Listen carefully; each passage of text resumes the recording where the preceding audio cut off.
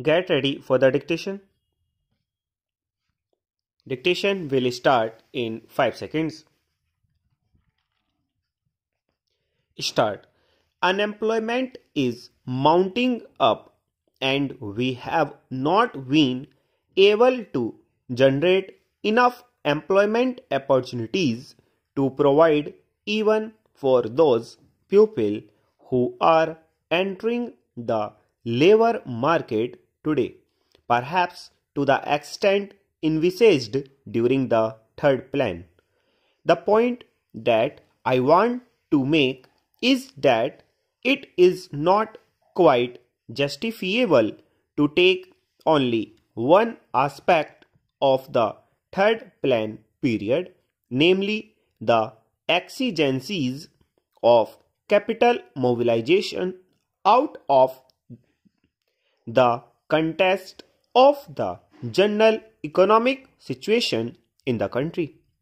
When we are therefore making this huge tax effort, we will have to apply our mind with equal seriousness, if not more, to see that the income generation in the community is as great as is envisaged, so that the savings and investments could be effected without disturbing unnecessarily the consumption pattern in the country.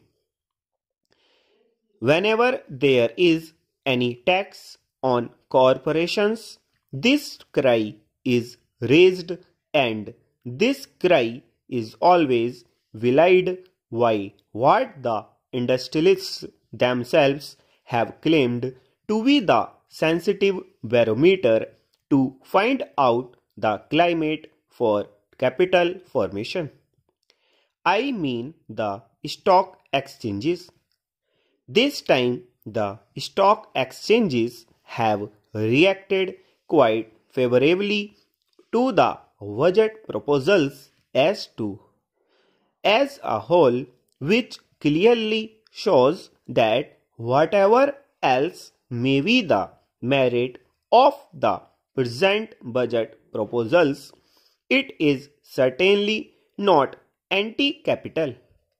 Last year also the stock markets boomed up after the taxation proposals were announced.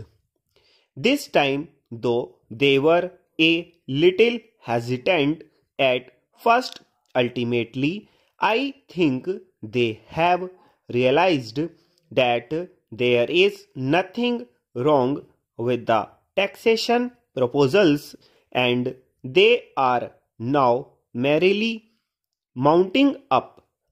This is quite natural because there are so many benefits and advantages in our economy today that it is not difficult for the corporate sector to absorb a small rise of 5% in the corporation tax, which has been proposed by the Honorable Finance Minister. The economy of the nation today is more or less a closed economy because, due to the lack of external finances, imports have been virtually prohibited. There is a lot of planning in the country which makes risk-bearing rather unlikely, and because of the regulation of the economy, internal competition is also not very great. The risk-bearing capacity which is claimed by the industrialists, really forgetting large profits and large yields on their investment, is almost non-existent in our economy today. Our markets are expanding very fast, and the money generated is much more than the production of commodities, with the result that there are shortages in almost every commodity. It should not be difficult for the industrialists to absorb the small rise of 5% in the corporate tax stop.